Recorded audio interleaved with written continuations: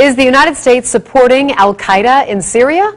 The answer is yes. Fact number one. There is no question that al-Qaeda fighters are part of the opposition forces attempting to overthrow Syria's government. Fact number two. The creation of al-Qaeda wasn't Islamic fundamentalism.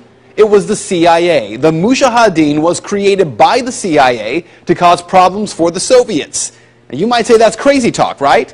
Here's Secretary of State Hillary Clinton. To be fair, we had helped to create the problem we're now fighting. How?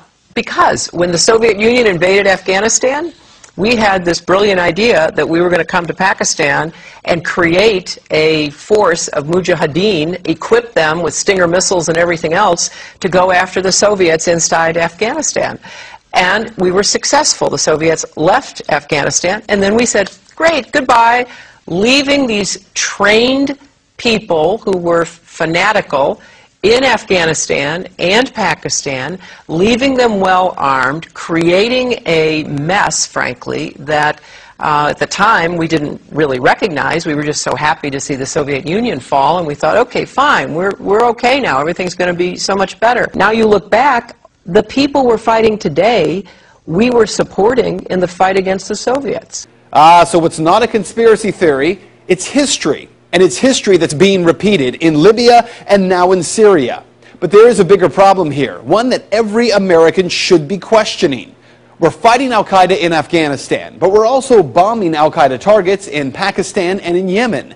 And as we do that, something occurs known as collateral damage. Hundreds of civilians in Yemen have been killed in just the first half of 2012 by U.S. airstrikes aimed at al-Qaeda fighters. We also have a history of kind of moving in and out of Pakistan. I mean, let's remember here, the people we are fighting today, we funded 20 years ago. And we did it because we were locked in this struggle with the Soviet Union.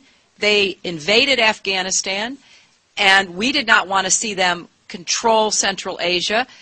And we went to work. And it was President Reagan, in partnership with the Congress, led by Democrats, who said, you know what, sounds like a pretty good idea.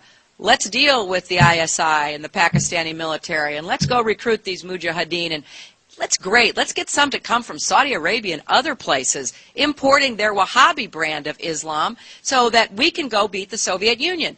And guess what? They retreated, they lost billions of dollars, and it led to the collapse of the Soviet Union. So there's a very strong argument, which is, it wasn't a bad investment to end the Soviet Union, but let's be careful what we sow, because we will harvest.